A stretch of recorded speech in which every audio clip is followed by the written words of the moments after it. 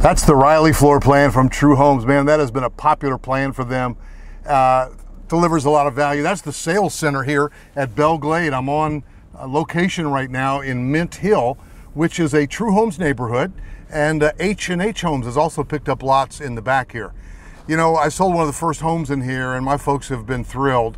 It's hard to beat the value that you get here from True Homes, especially, number one, but also just being right here in Belle Glade. Now, we're not far from Mint Hill, the town, and yet we're out in the country enough that it feels like, hey, I'm really getting away when I come home from work. Not far from uptown. I mean, the commute to uptown is, you know, relatively easy, honestly. And if you've ever been to downtown Mint Hill, you see, we can say downtown Mint Hill, but when we say Charlotte, we have to say uptown. That's just the rules, and the rules are the rules. But just some great looking homes, 2-car garages on most of these, occasional 3rd car, and just some really good value. And notice the space between these homes. I mean, the lot sizes are really phenomenal. So there are True Homes available. I want you to call me and I'll bring you here. 704, again, that's a nice looking streetscape backed up to woods, and it's got a nice rural feel to it. 704-345-3400. And there are a lot of things to love about Belle Glade. Now, Independence High School, by the way. But if you are also interested in one of the newer players in town, H&H Homes has picked up lots. Let's just kind of drive through. They're just getting cranked up here.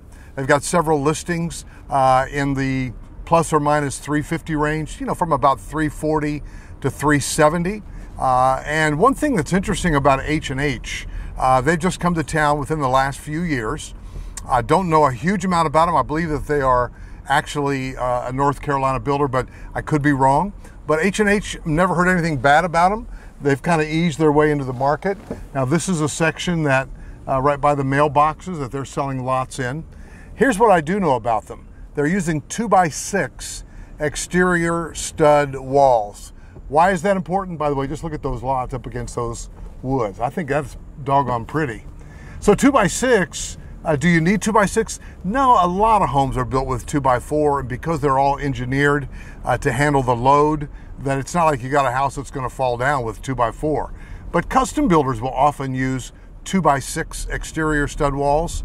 One thing that David Weekley talks about, because they're one of the only production builders I know that does use the 2x6 wall, one of the things that they bring out, and I think rightly so, is that in a 2x4 wall, you can only get a certain amount of insulation in it, and it's plenty, it's code, you know, typically I think R13-ish, but with a 2x6, if you take advantage of that extra 50% cavity from a 4-inch to a 6-inch, then theoretically you can get in another 50% more insulation. So I like that about them.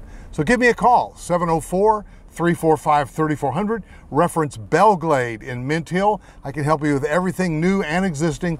I do love that new construction though, my friends. I think you know that about me by now. I can't wait to talk to you soon. Let's see if we can make something happen for you.